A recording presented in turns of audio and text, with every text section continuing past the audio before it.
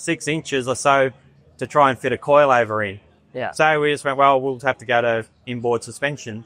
So that's the reason for that. What do you get if you cross a classic Mini with a GT3 race car? We're here with Jason to talk about what is perhaps the wildest Mini I've ever seen. Can we just start off by understanding what your concept was behind this? What are you building this for? Like, what application? The car started out as purely a fast road car, and like all good builds, just morphed from one thing to the next to the next. Snowball, yeah. Snowballed, ideas, different people getting involved. And it really came down to probably the electronics package is what dictated where we got to from here. We decided to do certain things that were different. The Bosch Motorsport ABS just tweaked it, and I just went, if we're going to put ABS in this thing, it has to be off its tits and just do something that no one's ever seen before. We didn't really build it for a particular class of racing, but I would love one day to be able to bump doors with someone. I don't know with what class of racing they'd ever let me in. Yeah.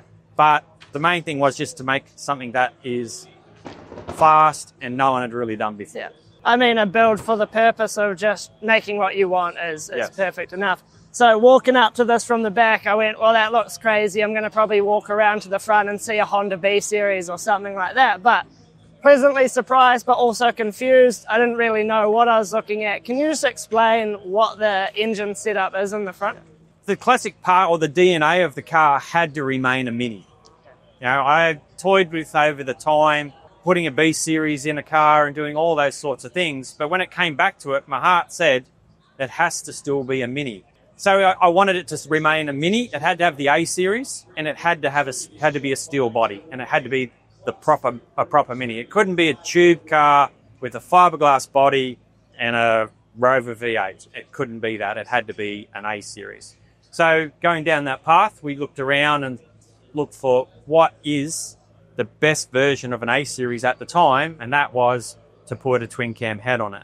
Then when I started looking around, I actually came across a motor and head package that was actually available for sale. So we decided to buy that. And then again, we wanted to pair it back with an actual A series gearbox as well. So it's got a dog engagement straight cut 4-speed gearbox in it, just like Grandma's car, but it certainly whines. Predominantly A series still. Can we just talk maybe back about like the original A series head and the architecture of that and what the limitation is? Yeah, so original A series head is it's what they call a 5-port head. So and it's not a crossflow. So you end up with Siamese ports for inlet. You get 2 inlet ports which feed 4 cylinders, and then you get 3 exhaust ports for 4 cylinders. Yeah. Very limiting from the point of view that you could try and flow the hell out of that thing and it's not going to flow very well.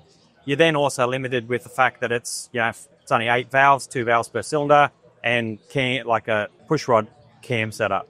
So going to the Kent version, we basically go to twin overhead cam, 16 valves, the ability to get that head to flow, and also inlet as well, because you're now a cross-flow situation. You can do a lot more with the inlet side of things. Yeah. So basically bringing it up to essentially like what a modern conventional cylinder head design would be. Very much so. But even then, even when we went down this path, the Kent version of the engine was a lost spark fuel injection. Yeah. Terrible. So we had to put a cam position. So it came with a crank position sensor, but then you had lost spark fuel injection. So then we had to come up with a cam position sensor, and so we could get full multi-point fuel injection and get the tunability out of it that we wanted. Right. So do you have like a crank sensor for general trigger and then a cam for phasing? Yeah. Yes. So sequential injection and proper. Yep. Yeah, proper tunability. Yeah, awesome. In terms of engine management, what are you running in terms of the electronics in the car? Everything in the car is Bosch. Yeah, wow. Absolutely everything. Bosch ECU. We're running a Bosch PDM, running a Bosch dash, and of course the crowning jewel was the Bosch Motorsport ABS. So everything in the car is Bosch. So in terms of running the Bosch ABS in the car, you're going to need wheel speed sensors and so on. All done. We'll get onto the suspension a little bit more in just a moment, but is that just something that was basically retrofitted to the standard hubs? Yeah.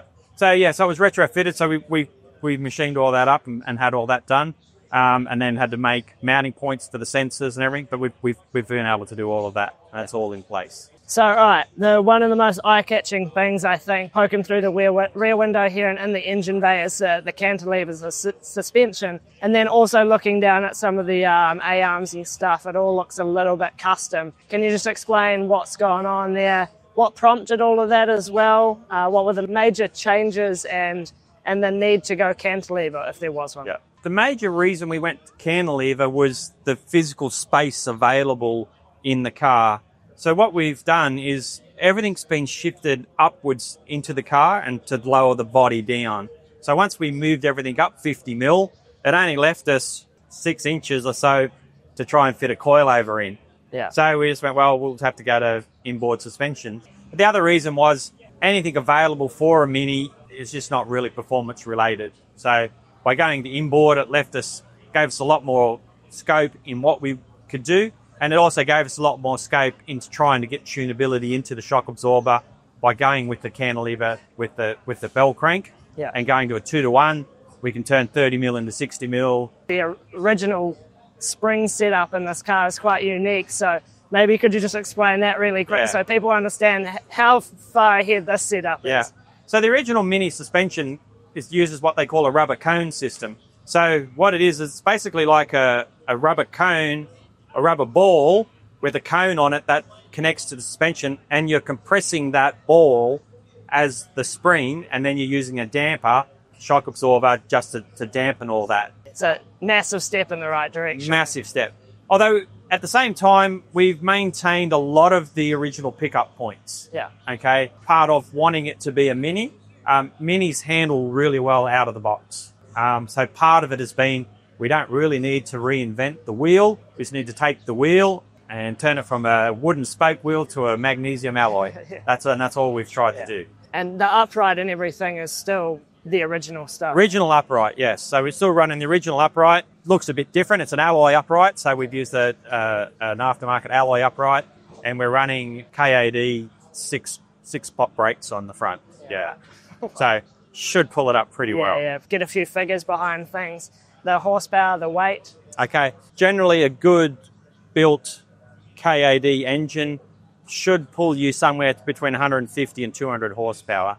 We're running 1430 as a displacement, which is a fair pickup over the 1275 from original. We're running the larger version of the KAD head as far as valves and cam is concerned. The head has been modified and flowed by Jake Bain from Bain Racing. And anyone especially the drag racing or the motorsport industry knows Jake Bain, and they call him the little professor. That guy spews flow rates and flow dynamics and everything else, and he just does his thing. So between the combination that we've got and the fact that I'm super confident with what Jake's done to the head, I think we'll be pulling 200 horsepower quite easily, especially with those engines that I was talking about with like around 180 horsepower were lost spark engines as well. So we've got our custom intake manifold, all of that's been done. All the runners and everything have been designed and built to suit the car. So we're thinking that if we don't pull 200 horsepower, we'll be very disappointed. As far as weight is concerned, it came in at 610. Wow. Yeah. Yeah. So 610 was the number. I mean, anything over 100 horsepower is going to be a lot of fun in it. Yeah, so 600 at 200, that's something like 380 horsepower to the ton. Yeah. So it's not bad. Yeah. Pretty potent, yeah. But that's the starting point, and we will be doing another engine build package by the time we get back here for next year. Yeah, awesome. Well, cool. Thanks for giving us some insight into it. It's definitely an interesting one and a little bit different to what we usually see anyway. So if anyone wants to follow along with what you're doing with it as you get it running and start testing it, where are they best to do so? The best to do that on Warhorse Motorsports. Okay. So Instagram with Warhorse Motorsports. Yeah. Cool. Awesome. Thanks for your time. All right. Thank you. Cheers.